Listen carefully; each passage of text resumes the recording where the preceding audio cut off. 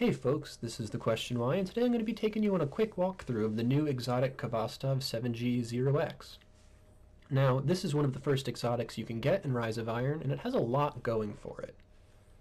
Now this gun has 5 exotic perks, which is pretty crazy, and they all do some pretty interesting things. For starters, there's automatic, which turns this gun into an auto rifle, which is what it starts at. You also have burst fire, which for a slight increase in range and impact turns it into a pulse rifle, and then lastly semi-auto, which turns it into a semi-automatic rifle or scout. And then in addition to those we have 450 RPM, which sets the firing behavior so it's a lower rate of fire, higher impact, or 900 RPM, which dramatically increases the rate of fire but takes impact down to almost nothing, but it does increase your magazine size and your stability tremendously. Going to the last of the really unique things, we have the gun's appearance. So the vanilla gun highly resembles the original Khvostov, with the addition of a little bit more wood. But what really makes this gun shine are its 2 ornaments. The first ornament, Bureau of Aeronautics, looks like this, and personally I like it, but it's just not my favorite.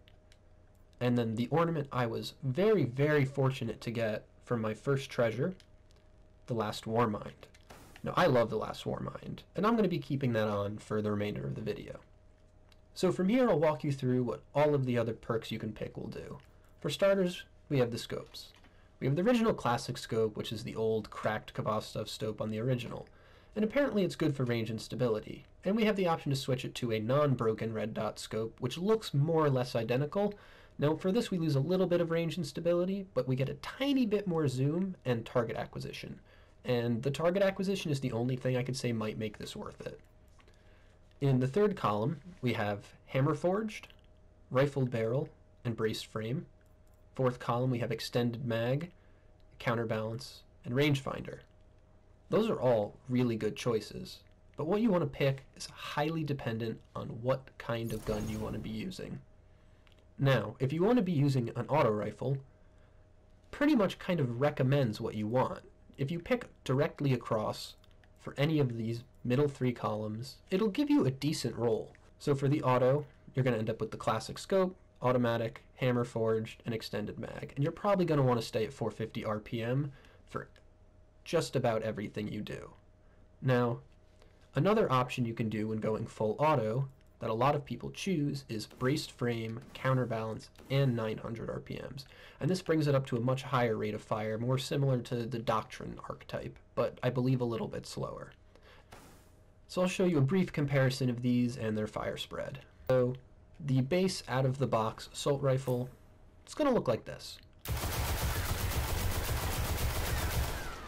Not the worst spread, pretty consistent, stays fairly close together, a little wide, and moves mostly vertical, like incredibly easy to control. Now, in comparison, at the more Doctrine-esque archetype, you lose a lot of range but gain a lot of stability, and you end up with an almost completely vertical recoil. Super easy to control, and I've been melted by this in PvP more than a few times. Now, outside of the recommended rolls for if you're going to use it as an auto rifle, here's what I prefer. I like to use hammer forged, counterbalance, and 450. Now this combination gives you a slightly different recoil than the original.